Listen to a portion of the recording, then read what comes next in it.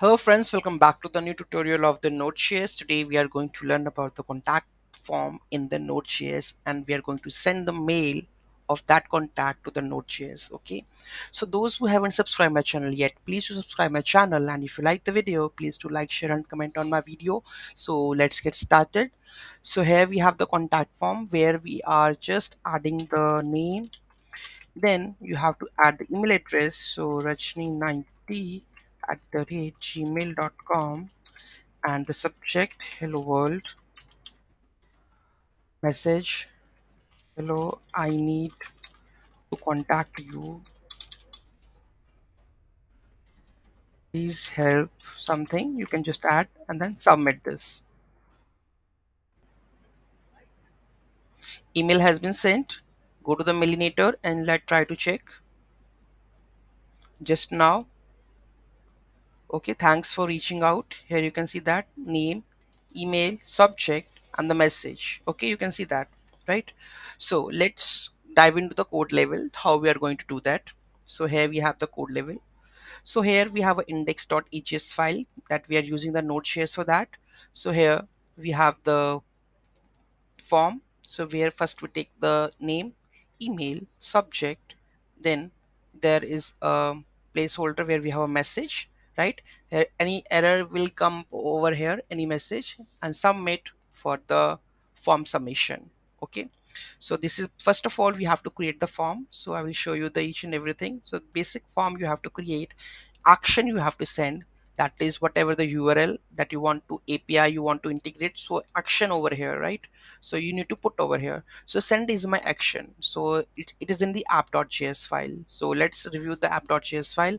You require the package npm, that is express. You need body parser. You need node mailer. So here we are defining the port. If it is defined in the env, then it's okay. Otherwise, by default the port is 3000. Okay. So EGS that we are using, okay, so here we are using the body parser.json, then we are using the app.use for the messages. Here you can see that the default route is that we are index. So whenever I hit this one, if I go and just hit this one route, what happened, this form loads. So here is dot render index. So here we are rendering the index file when there is the slash URL. If it is this send URL, you can see that we have configured in the action send, right? So here when we add this URL and when we submit the form, this form will come into the action, this API send. So what we are doing here, we are creating the output. So what the messages we have to send into the mail. Okay, then here we are going to send the mail using the node mailer. So here we have the function like configurations you have to configure, like service, port, secure, logger, debug, secure connection, auth, username and the password. And please don't use this password, okay? And here we have a reject unauthorized true. So here we have the mail options, right? So to from to, if you have multiple receivers, then you use the array of that one, subject, text, HTML output. After that we have to send the mail. We have a send mail function. Okay, so here we have the send mail. This will help you to send the mail.